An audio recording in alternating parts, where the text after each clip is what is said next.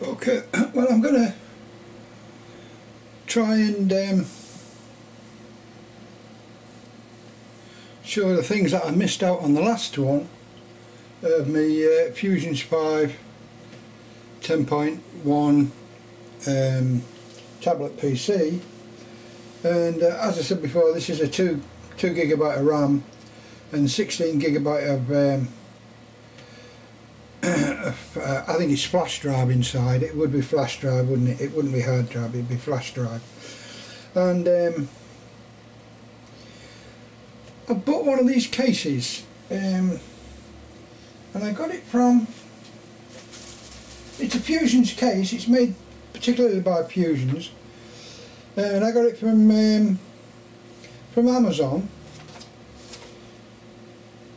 and it's called the Fusion5 A1 CS, and that's A1 is A1 Computer Services, and it's got 10.2 to 10.2 leather case look, because it's not leather, it looks like leather. It's quite substantial. It's got a USB keyboard, and it's got a stylus pen with a rubber end on, which I'm quite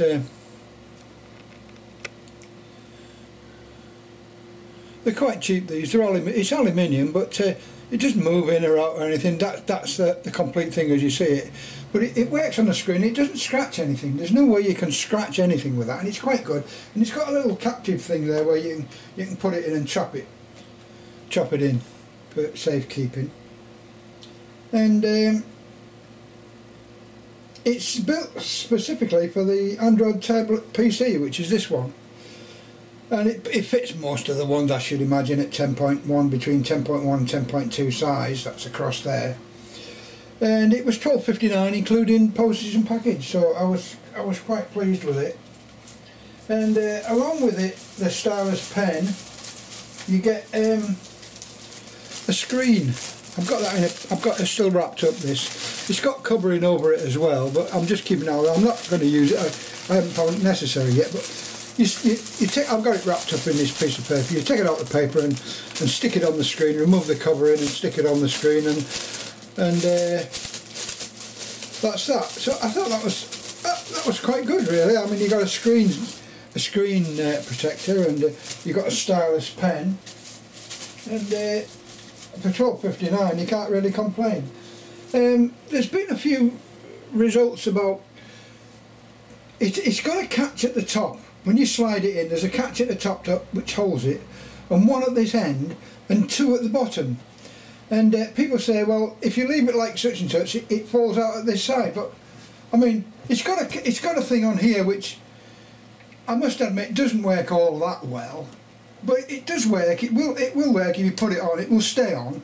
But I've tried all sorts, and it just doesn't come out. It won't come out. And if you're worried about it, you can always stick a piece of, I don't know, something soft underneath to trap it, to push it outwards. I mean, it'll hold it against the thing then, and it definitely won't come out. I found it satisfactory for that price. And the straps on it, they seem loose, but I think they're magnetic. They must be magnetic, because when you put them like that, it holds together. They don't come off. And it's got a little leg at the back where you can. That's got a magnetic little strap as well. You can see it going in, and that allows you to stand it up. So it's not, for the price, it isn't bad. The only thing it hasn't got, of course, is it hasn't got a pound sign on it. There's no pound sign on the keyboard, but it's got a dollar sign. So I mean, I'm not bothered about that. It's not going to worry me and Julie. I'm not worried about that. And I kept saying on the last video that the reason I got the thing for, and I got the thing, and I got the thing, and I kept forgetting to tell you why I'd got it. And I got it to get better pictures. I kept taking stuff down on my old piece of equipment, my e-reader, and I was quite chuffed with that, but I had to change it into 800 by 600 format so it would read. And this is 1000 by something by 700 by something, or 600 by something down the side, so that's 1080 pixels by whatever down the side. I just forget what it is. In fact, I'll tell you what it is. It's 1024, so that's 1024 pixels across the top and 600 pixels down the side. That's a screen size. But I've put bigger than that in and it's still showing them. So what it does, it closes the screen up just slightly, but the quality is very, very good. I'm quite pleased with the quality. I'm not displeased with it. I was trying to think about what else the case did for you, but it's just escaped me at the moment. Yeah. Oh yeah. When you see it on the advertisement for Argos, it shows it with a USB connection at the side, which is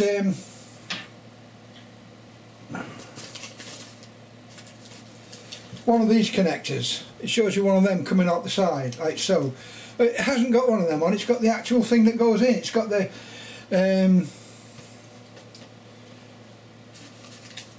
oh dear. An on-the-go USB connection at the side. That's a normal USB connection, and this has got the other connection at the side, which is the on-the-go connection. I haven't got one to show you available at the moment.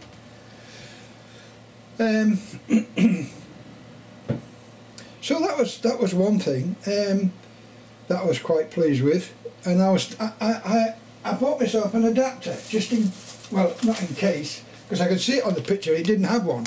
So what you had to do was put the on-the-go adapter, which is that one there, the on-the-go adapter there, which is different to the USB connection, and then put that in and then do your connection. So I was going to do that sort of thing and then put this in that end like so, but you don't have to.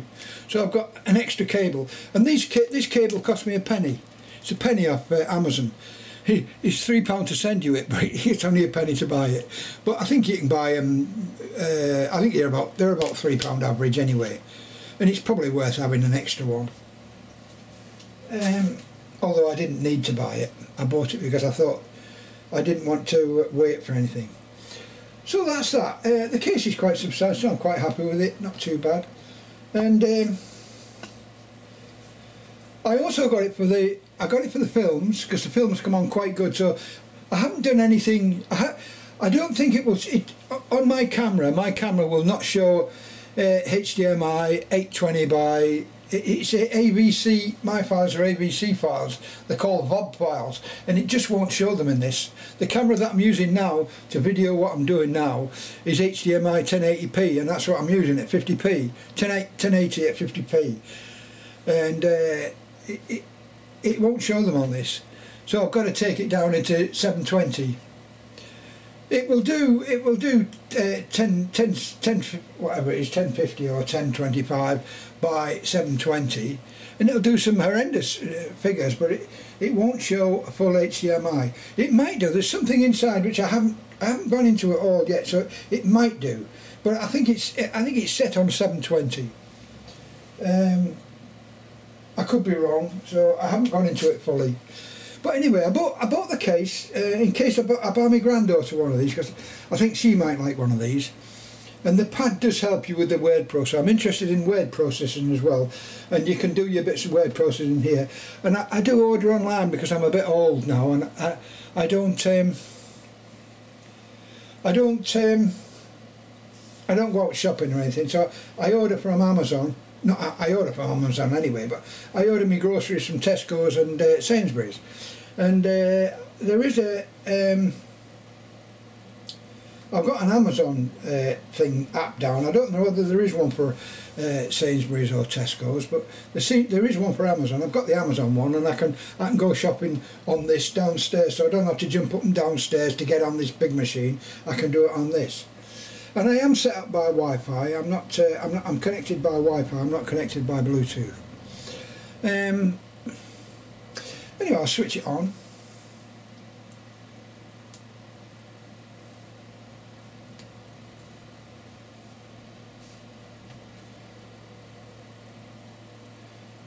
When you first start it up, normally it comes up with all winner. This is running in quite fast. Actually, this is yeah. There's the all winner sign. That's it. That's the all winner sign. and it's Android KitKat 4.42. This one is. You can see inside when you go inside and check it on your data. Takes a bit longer when you do it, when you first initially start up, but once you've started up, that one, you don't see that anymore. You just see the little thing, and that up it comes. And there I've set this screen up as I want it. I don't like any clutter at all. I only want the apps and whatever I want on there, and I don't want any flash. If that was a blank screen, I'd be quite happy with it. It's just blue or green or whatever. And you can see I've got Amazon there. There's the Amazon thing, application. And I've got BBC, since I've had it, I've had the ITV Player, the BBC Media, BBC News, BBC iPlayer and FreeSat. And press the button for your other things to come on. And these are all my apps. I've got Adobe Reader on. And I'll just pop into... You'll have to excuse me if things don't happen straight away. And I've got the documents that I want on the USB connection. And the USB connection, I kept showing you these cruiser blades. Well, they're exactly the same as a standard. I've got a Booksy 8GB one there, and I've got a 1GB. So you can use these as well. They're all viable. You can use any old Booksy thing. They're quite happy to go in the side. The only thing you've got to do is to use that little thing that comes with the equipment. You get two cables, one long cable like this and one short cable. And this one is I've got my data coming in on this one, and I've got a document here. I go back out again. I don't know why I went out there. I don't know what happened. There it is. And it's got the documents there, so you just press on it and there she comes up, and this will be one of the documents. And you can see in there I've written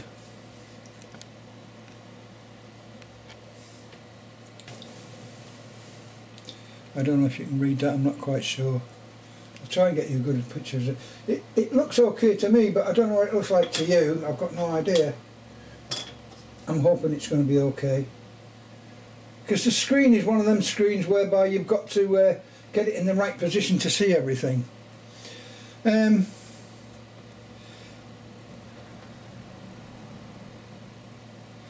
you can get rid of all the stuff at the top, and this has got save as, copy, paste. It's a proper word processor. It's got loads of things on it you can do, and change the fonts, encrypt it, etc, etc, etc, and you can save a file, and when you save a file you can save it to the USB host, or you can save it to the TF card, or you can save it to your internal memory which comes with the machine.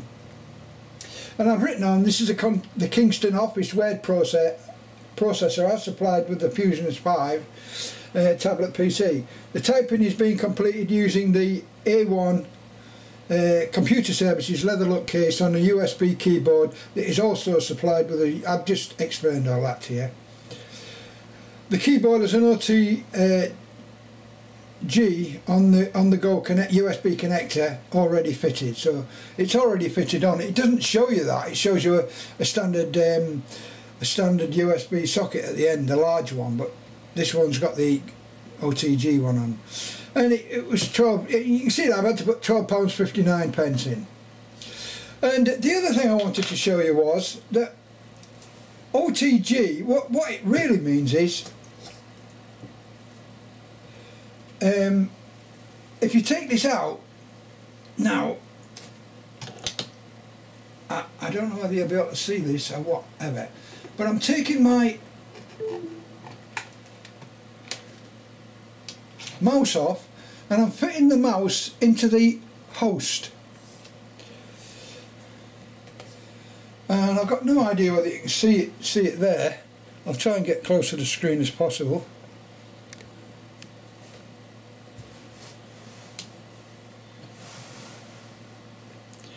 I'm trying to get as close as I can, and there's the mouse there. You can see the mouse, and it acts just as a normal mouse. So that's what the OTG is for. You can't just stick on a normal USB, it's got to be an OTG socket. That's what the OTG sockets are for. And you can stick in mice, and as I say, I've got a keyboard fitted into the other side for data, data transfer, and if I started typing now, just go down the bottom there, you can see that the keyboard's quite happily, so I'm going to write capitals lock D, A, D for Dad, and there she is. I hope you can see that. I don't know whether you can see it or not. Pull back a little bit.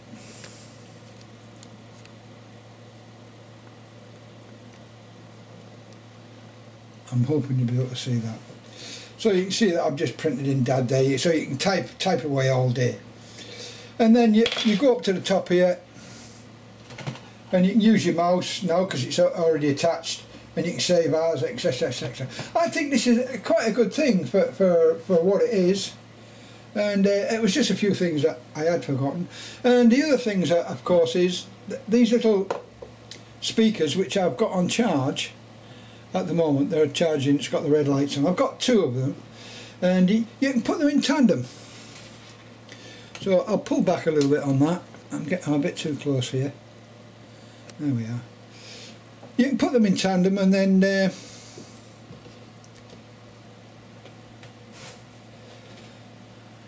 what I'll do is I'll get out of this. Don't save. And I'll get out of that. And I'll go into 4K. And I've got no movies in because I've got no USB with movies on. So I'm going to put this back in again, so as I get my movies back. And it should come up in a couple of seconds. It'll change over in a minute. There they are, there's my little movies.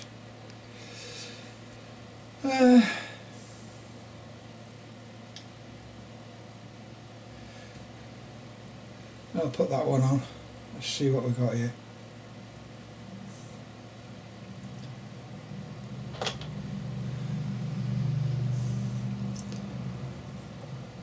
Lives, our personal information and data swirling through the internet on a daily basis. Yet it's now caught in the greatest controversy of its life: surveillance. This is a spy master's dream. No spy of previous generations could have imagined. We all volunteered to have the world's best tracking device. The revelations of US intelligence contractor Edward Snowden have led many to Yeah, I've got 2 in tandem there. Has been turned against us. They don't just want your search data or your email. They want everything. They're quite good, actually. As you are being surveilled 24/7, and it's got volume up and volume down, but free. Leading to soul searching amongst those responsible for the web itself. I used to think that in some countries you worry about the government, in some countries you worry about the corporation. it's a bit new for me, so you'll find it's a bit. But the sound is quite good. Thanks to a collection of brilliant thinkers And I don't know how loud I've got it. Science has been fighting back.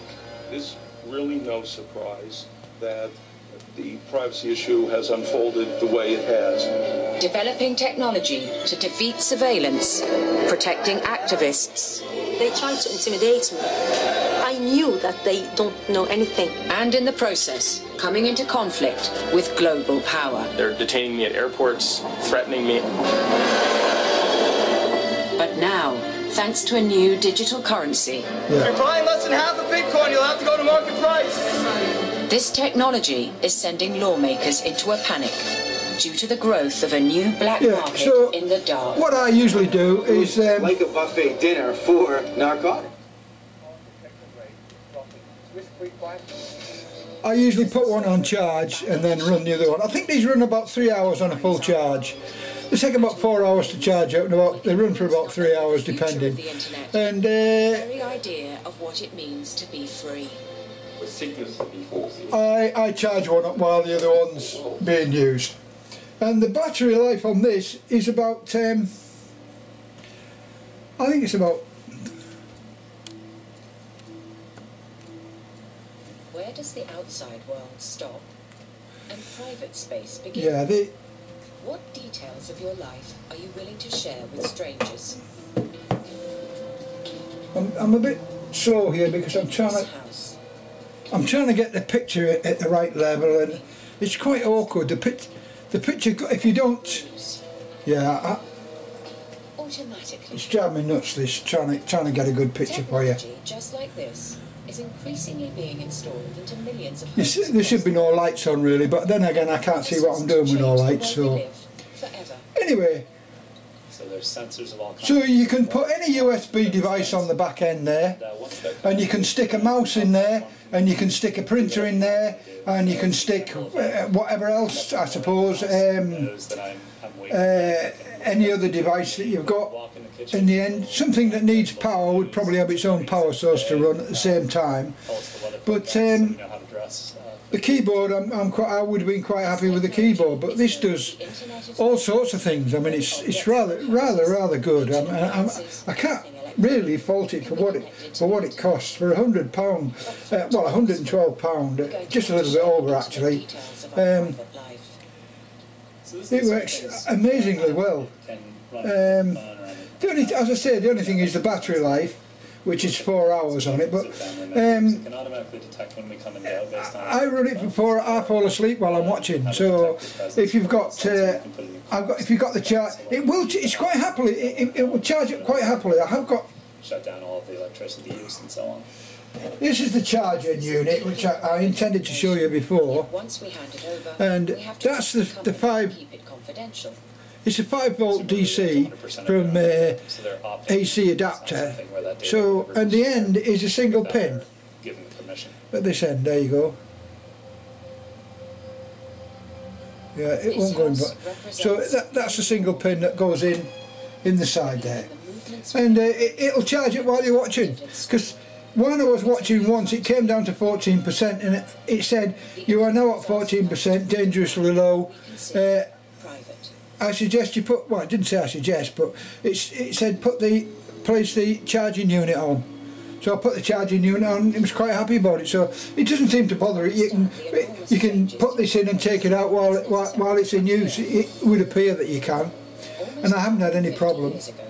And mounting and dismounting the USBs, I haven't had any problems with that. Although you do on any other piece of equipment. I mean, it doesn't seem to hurt anything. I haven't lost any data, but there is a thing to dismount the USB, so I suggest you go through the dismount, but I tend not to bother. Infrastructure needed to move information around the world hasn't changed very much in the past 100 years. I think. Yeah, so I think that's about it. I've just about covered it. I must say I'm really satisfied with this piece of equipment. And if you've got any further questions, just let me know, and I'll try and help you. As I say, getting the screen in the right position is a bit of a fiddle. I think the next one I might get, but they are expensive. I can't really afford, because when I buy one of these, I've got to buy one for me, either my son, my daughter, or my granddaughter. They're the three that are sort of interested in things like this. The wife's not interested in anything like this. She's terrified of. Well, she's not terrified. She just doesn't like it. I mean, that's the same thing, I suppose. She doesn't like new technology, but I do. And my friend Ted, he's not interested in anything like this. So I've got to. I can't really buy people Samsungs and things like that because they're too expensive. But these are within a price range that pensioners I can afford. Within reason to buy for them, and I think the case with the USB keyboard and everything, it's a proper little computer.